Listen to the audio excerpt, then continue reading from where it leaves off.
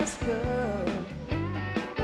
It's heartbeat, Alaska.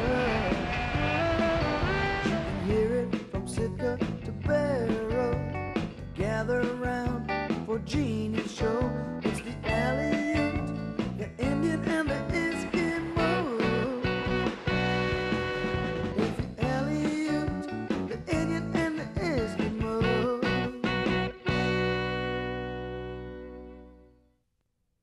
Hello everyone and welcome to Heartbeat Alaska, Native News and Native Information. I'm Jeannie Green. Thank you so very much for joining us. Hello to our good friends across America. And hello to our good friends in the Russian Far East, Canada, and Alaska. On today's program, we travel all over the state. We follow some youth from Anchorage in their urban rural exchange program as they visit people in rural Alaska, actually living with families. Also, we travel to the beautiful village of Kake, Alaska, and find out what the youth are doing there in a brand new program. Also, we are back up north to Unalakleet, Alaska, where the residents are helping to build a multi-million-dollar health clinic. Kake is a village of about 700 residents. The only way to get there is by boat or plane. And for the youth, all across America in towns big and little, they're always looking for something to do. Sometimes they get restless. Well, we're going to meet right now a couple people in Kake, Alaska are doing something about it.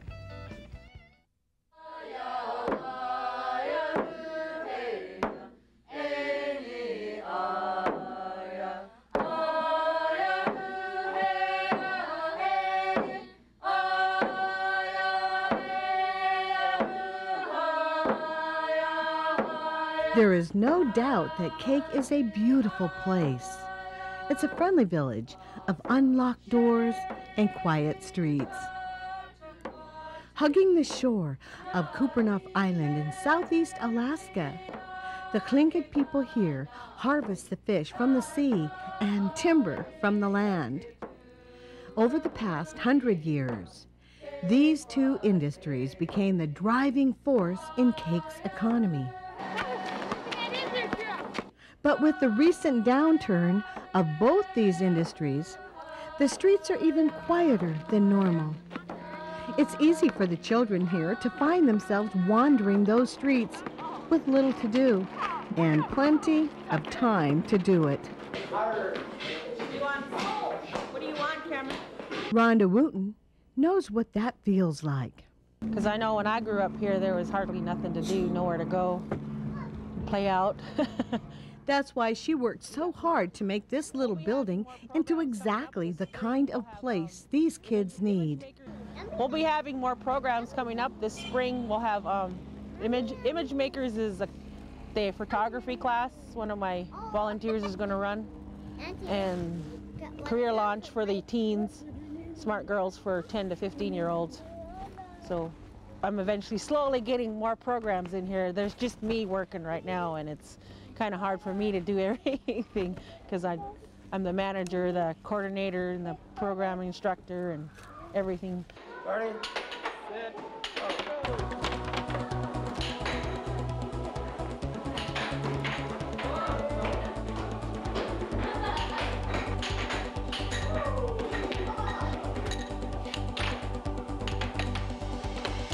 Here, the kids find all kinds of ways to keep busy. But it goes beyond games. They do homework, and if they don't have homework, they either have to choose to read or do power pages. They get PowerPoints every time they read.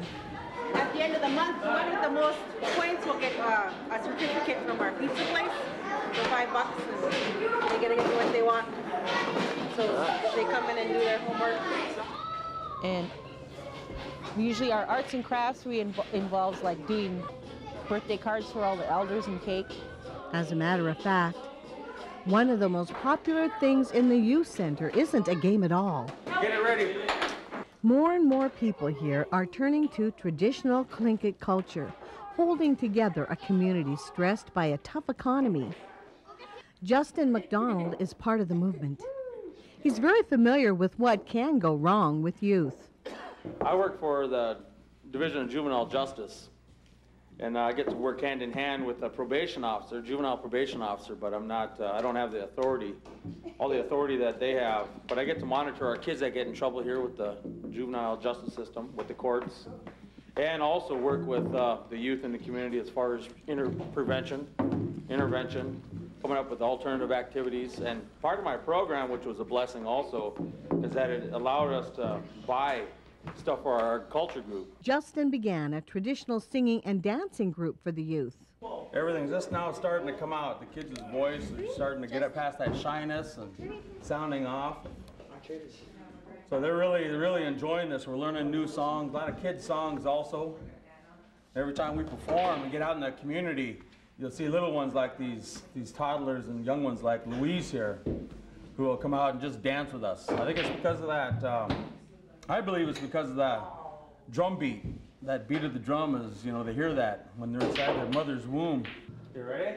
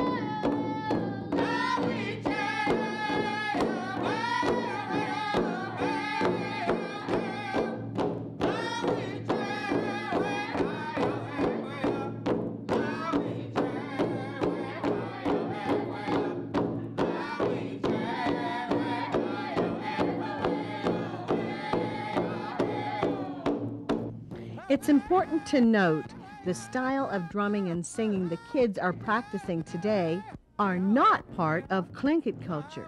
As a matter of fact, it's not from Alaska at all. The song that we're going to do is a victory song that was given to us from an all-ladies drum group in California. We went to a powwow in Juneau. By traveling to different cultural events, both in Alaska and outside, these youth share their own Tlingit songs with others and learn about native cultures from outside. This is Lower 48 culture.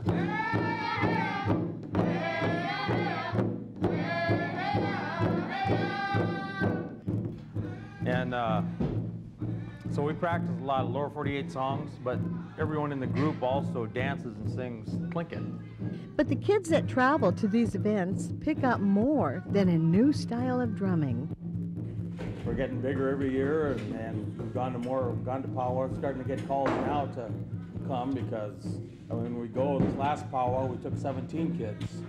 And it was great. It really does a lot for the kids' self-esteem and self-confidence. And even though the Lower 48 culture, you know, they're not switching to another culture. All they're doing is just honoring another culture. Like Rhonda, Justin is working hard to see the youth center make even more of a difference to Kake. This really gives the kids, you know, this age, from say like junior high on down, really gives them something to do, some place to go and just be themselves, get back listening to music, you know, be somewhere safe away from any of the negative influences out there, you know, kids hanging out, smoking cigarettes or drinking or doing drugs. This gets a lot of them away from that.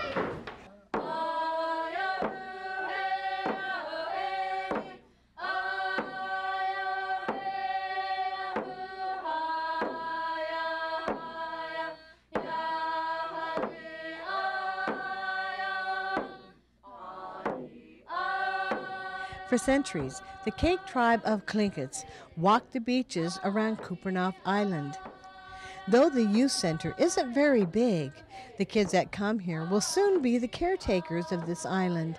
What they learn now will be the future of Kake.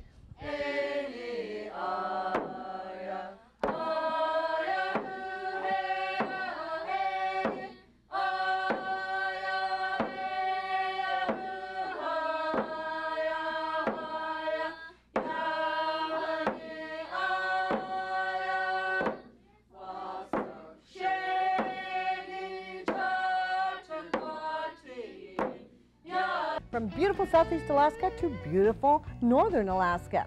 Let's follow some students now as they travel from Anchorage to villages such as Cattanach and Toksook Bay.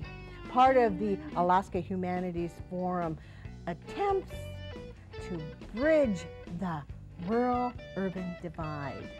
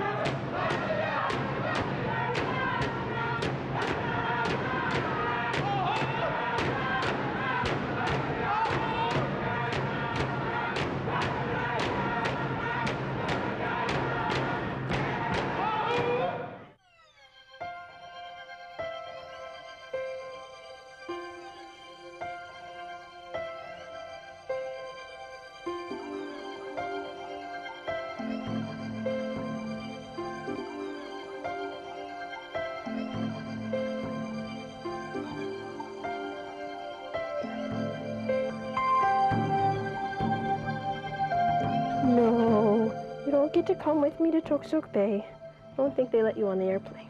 I certainly think any program like this that exposes students or children such as Brittany to new cultures, new ways of life, different types of people is going to be a real value to their education and their growing up. I was going for the snowboard intensive, and then my parents decided that we should do the Native Alaska trip one, so I guess I'm stuck with that one now. I was kind of hoping that Clark will come back with a renewed interest in trying things that perhaps stretch him. I don't want to admit to this, of course, on camera, so don't show us to him. But it did, in fact, make me a more well-rounded person.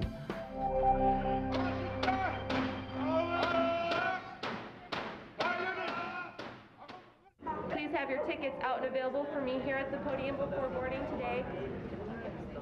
We sent them on the early flight, the 6 o'clock flight, and they went to the communities of Eek, Cattanach, Upper Calskag, Kotlik, Scammon Bay, Makoyak, Toksook Bay, and St. Mary's.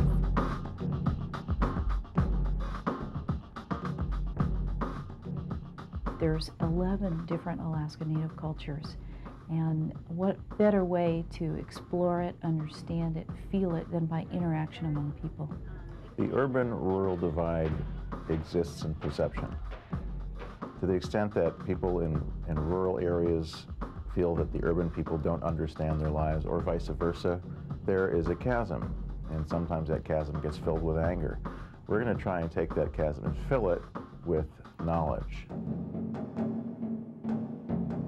Listen to the stories of the young people who went out and the stories of the young people who came into Anchorage, and hear what they have to say, because they can tell you from their heart how this experience changed their life.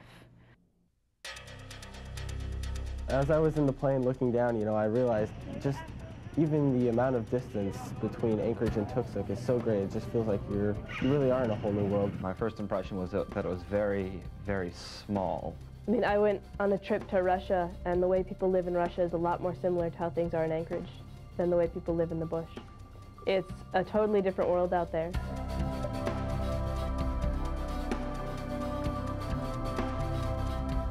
It's just amazing to me. I've lived in Alaska my whole life, lived in Anchorage, and these people, I mean, given they're a ways away, but they're in the same state, and I had no idea that people lived like this. While I was in the village, I got to travel to Stebbins across frozen ocean on a snow machine and sled with my Native family.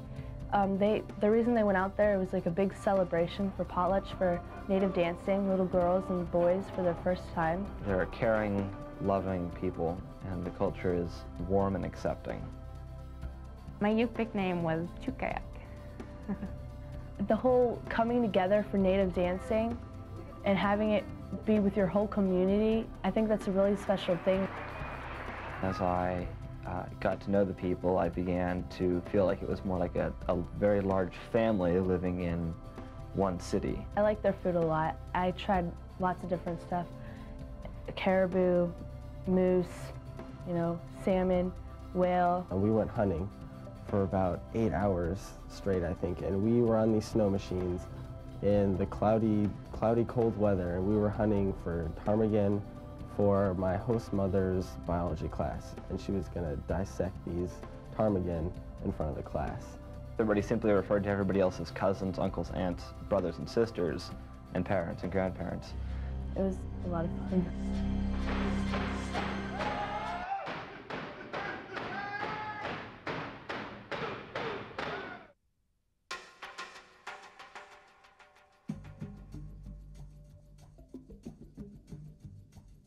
It is very easy to sit in your urban community and to kind of lock yourself out from the rest of the world. This program pulls them outside of that and says, take a look at some other people. Take a look at other young people your own age who come from a completely different town, a completely different background. You can go to the Aces game again in Anchorage, or you can go to another basketball game or a movie, or you can do something that's life-altering,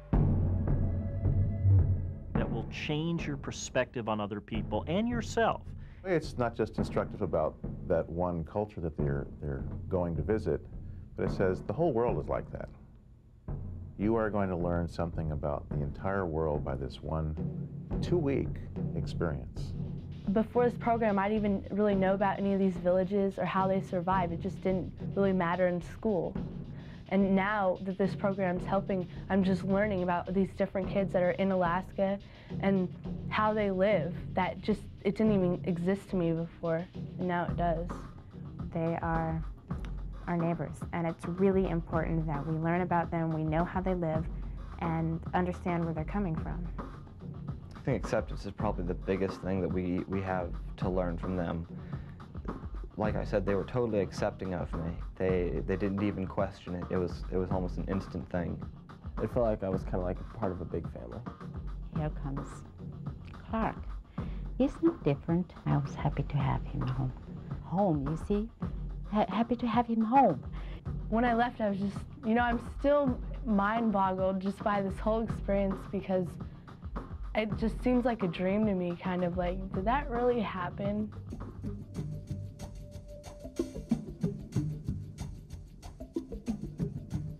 It's absolutely crucial for Alaska to have a program like this in place, to bring these two cultures together. Almost every political problem in Alaska breaks down on a rural, urban, native, non-native basis. Self-determination, self-realization, access to lands, subsistence, quotas for fishing. Those children who have a better understanding of the lifestyles of the people of Alaska are going to make better decisions. You get a lot better informed about these issues. You have a better mind when you actually make this decision. And when I'm voting, I know that I'll vote differently now than I would have before I'd gone out there. It is such a total attitude adjustment that in everyone that they talk to, they just bubble about this. So their experience gets multiplied many, many times.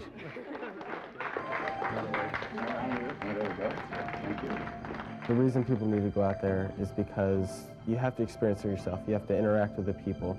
It'll make you a more bold person. It'll make you a more well-rounded person. It was great out there. I love my time out there. I love the environment. I love the people. And I like to be able to go out there in the summertime when they go fishing and boating. Having experienced it is it's a different kind of knowledge than just knowing it and hearing about it. And so I think it's a knowledge that's a part of me. If I could send anything out there, I would send pizza, which is something we were asked when we got there right away, is did you guys bring pizza with you?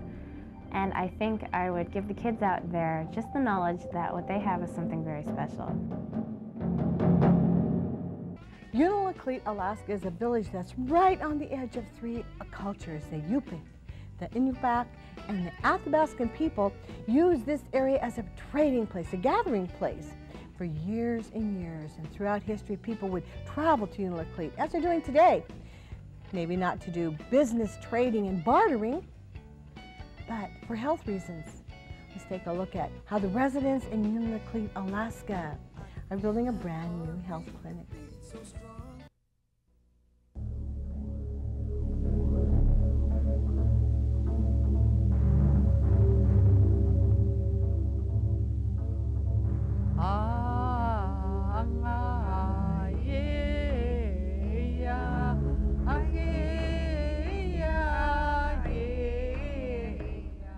Thousands of years ago, Inupiat walked these hills. They hunted the land and fished the sea. Archaeologists continue to find ancient house remains along the beaches here. It would be hard for these ancient people to imagine how Unalakleet looks today. It would be hard for them to imagine their descendants building with these. It's all metal studs. They make a better, truer, straighter wall than conventional wood studs. Just a few years ago, it would be hard to imagine a multi-million-dollar facility funded by the federal government built almost entirely by local residents.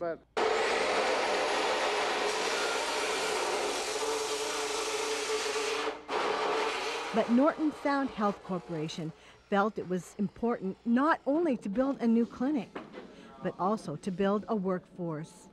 Norton Sound partnered with the Denali Commission, who fully agrees with the concept. The money stays in the community if we can. To do this, however, in a cost-efficient manner means that the employees, the workers, have to really be trained. So far, it seems to be working well. The folks here are willing to work hard, put in long hours, and work right through the winter. Well, except... I called a work stoppage when the temperature hit 35 below. And this air compressors didn't want to work, and we had rented a boom truck, and it was just too cold to work the controls at 35 below. Today, the men here are installing the sprinkler system. And penetrate both directions. Right here? Yeah. An expert in sprinklers flew into Unalakleet to oversee the specifics of the operation, but it's the crew that's doing the work. The crew here will admit that they may take a little longer to finish the project, but at the end of the day, they know this will be more than just a new health clinic. It shows the pride that the people have, that our people are building their facility.